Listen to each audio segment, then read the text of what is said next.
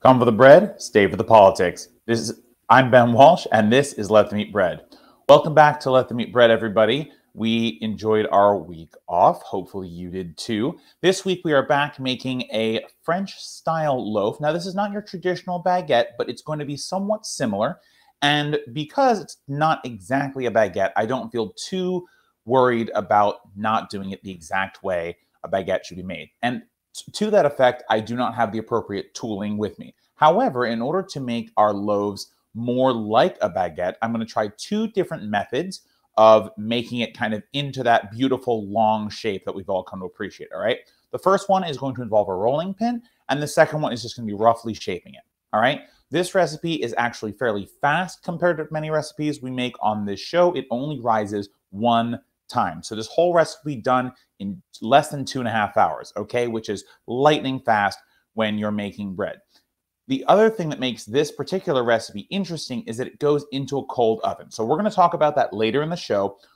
And our bread rises a little longer. So we're going to have an extra long politics segment today, but it does mean that your bread will be ready for you faster than ever. All right, let's get started. All right, guys, first up, we are going to get ourselves a large mixing bowl, and into that bowl is going to go 2 cups of hot water. We're talking at least 100 degrees Fahrenheit, not over 115. Next up is 1 tablespoon of white or granulated sugar. To that, we are going to add 1.5 packages of active dry yeast, or 3 3/8 teaspoon. All right, very complicated. Just make sure you get it right. You need a lot of yeast for this. Then we're going to give those a mixy mix, and once we do that, we are going to let those sit for about 5 minutes. Make sure it's thoroughly combined. You are not going to dissolve the yeast, but you will dissolve the sugar, and you just want to make sure that's fully combined so the yeast can bloom. All right, I'm telling you 5 minutes, and I'm walking off camera, and I'm walking back on camera, theoretically 5 minutes later. And ta-da! Look how beautiful our yeast is blooming. You can't see that, of course, because I've kind of hidden the ball on this one. My apologies. Next up, we have our flour. We're going to be using 5 to 6 cups of hard wheat flour. I found, and we're adding 1 flour at a time. We're adding 1 bit at a time. Then our tablespoon of salt. Guys, for this one, I used probably closer to 6 cups of flour. You definitely want to use less than 5. A hard wheat flour requires a lot more liquid, and I did not realize when I was making it. So just keep adding one at a time, mix to combine, make sure it's mostly or completely mixed in before you add the next one. Because if you don't, it's going to be much harder to add them as you go. Again, this recipe actually needs more liquid, so that dumping of the end, doing them, not a good idea. It took me forever to stir, and it will become very difficult to stir. You can see here, I'm just getting off all of the bits of flour that were stuck to my spoon before I poured this out.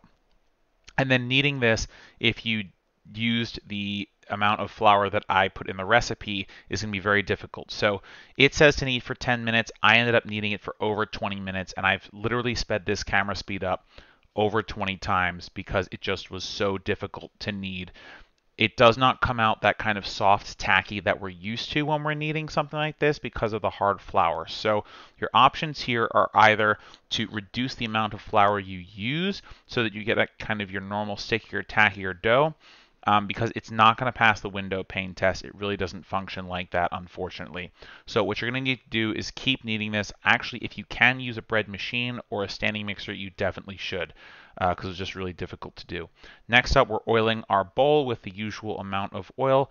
I probably used a little much here, but that's all right. We're just stirring this around and making sure the bowl is adequately oiled. And then, of course, once I'm done doing whatever it is that I'm doing right now, we're going to put the bread in the bowl, give it a quick toss. Now, because mine was so dry, I made sure that every square inch of this was covered in oil. You do not have to do that, okay? Next, we're going to cover this with some plastic wrap just to make sure that we have do not let any moisture out of this bowl, especially since it's so dry. Then cover with our tea towel to rise. We'll set our timer for 1.5 hours to 2 hours, and Live Ben is going to take over in just a sec. All right, so we have kneaded our bread. We have coated our bowl with oil, and we have set our bread to rise. Our timer is set for 1.5 hours. If you are sticking with us for our politics portion and our special non-segmented segment, then I will see you in just a second once I do a little bit of cleanup. If you are not staying for the politics portion, then I will see you in about an hour and 30 minutes, and we will catch up to shape our loaves in the 2 ways that I mentioned we were going to do earlier, and then we're going to throw them right in the oven, okay? So stick around if you want to. If not, I'll see you in an hour and a half, and I'll be right back. All right, guys, so we have our bread, and boom, look at that, it actually rose despite being kind of dry. So I'm glad I put as much oil on as I did. So now we're going to take our bread out of our bowl, and once we do that, we are going to give it a quick knead to just incorporate some of that oil that's in there, hopefully add a little bit of moisture to the dough. Now, you don't need to do this, and you don't need to use much oil if you took my advice earlier and just use less flour, especially if you're using hard wheat flour like I'm using here. So I'm just kneading this together, getting it ready. Next, we're going to divide it by weight. Mine was 44 and change ounces. I did a quick cut here, and let's see if I got it to the right weight. 22-ish, more or less. Doesn't really matter. So what we're going to do now is we're going to shape our 2 loaves. Okay, so the first way we're going to shape our first loaf is we're going to use a rolling pin. I'm using a French-style rolling pin here to essentially create a giant rectangle, okay?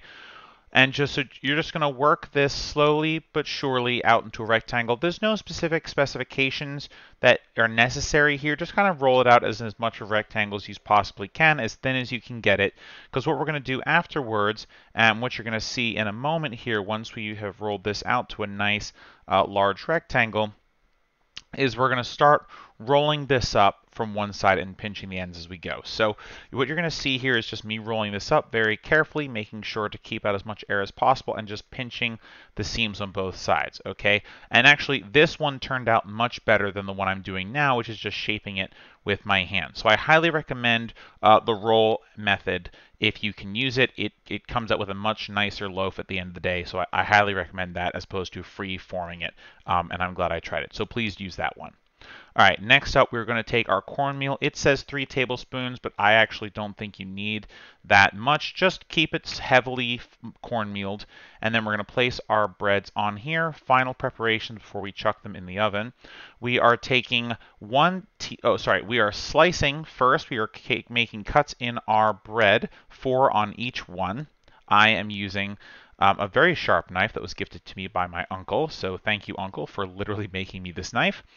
Next, we are going to take 1 tablespoon of egg white and 1 tablespoon of cold water, mix those together, and coat every nook and cranny of your bread with these. Okay, you're just seeing me do it on one. Every little bit counts. Get it in as many nooks and crannies as you possibly can, including the scoring you just made. And just repeat that on the other loaf of bread. Now what we're going to do, we're going to put these in a cold oven, okay? A cold oven. Do not preheat your oven. 400 degrees for 35 minutes, okay?